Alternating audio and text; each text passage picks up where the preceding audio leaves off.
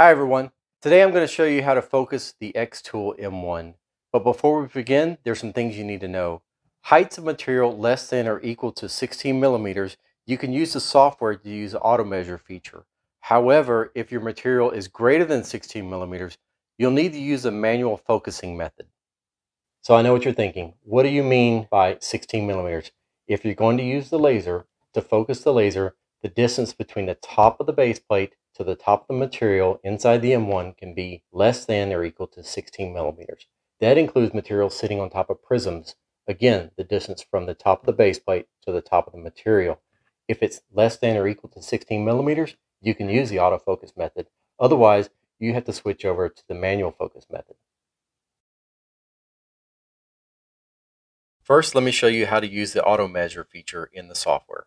First, turn on the machine, connect the machine to the software,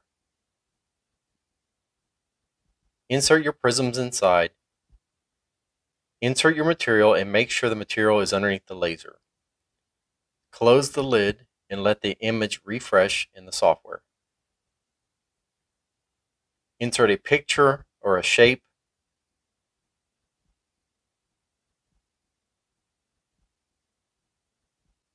Click Auto Measure to determine the height of the material.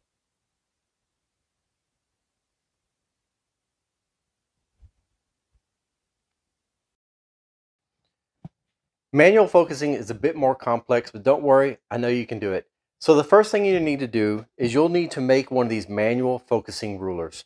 Go to support.xtool.com. There you'll find a template to create your own manual focusing ruler.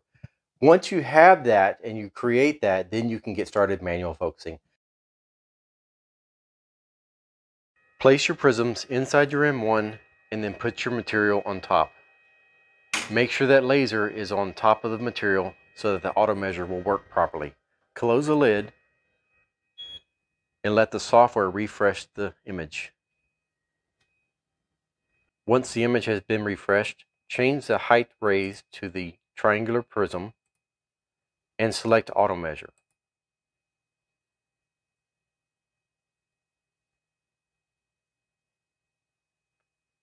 Now that that's complete, let's insert our image. With the ruler selected, go over to the right and change the power percentage to meet your needs. I like 50. Then select off the ruler, pick it one more time, and this time change that outside line to cut. Adjust the power and speed to fit the needs of the material that's actually inserted inside the M1. Do not change anything else but those two things, otherwise the ruler will not measure properly. Once that's been complete, select the entire ruler, put it on top of your material, then start and send it to the machine to create the ruler.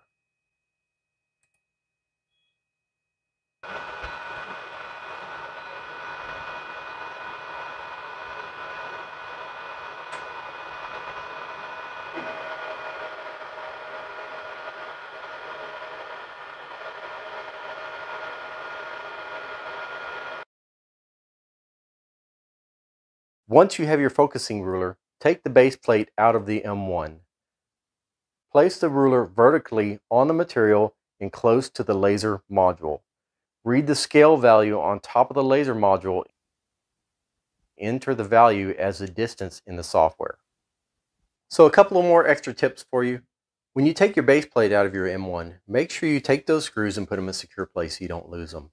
Also, when you set up your M1, make sure you put it in a flat, level surface. Do you want to see more tutorials?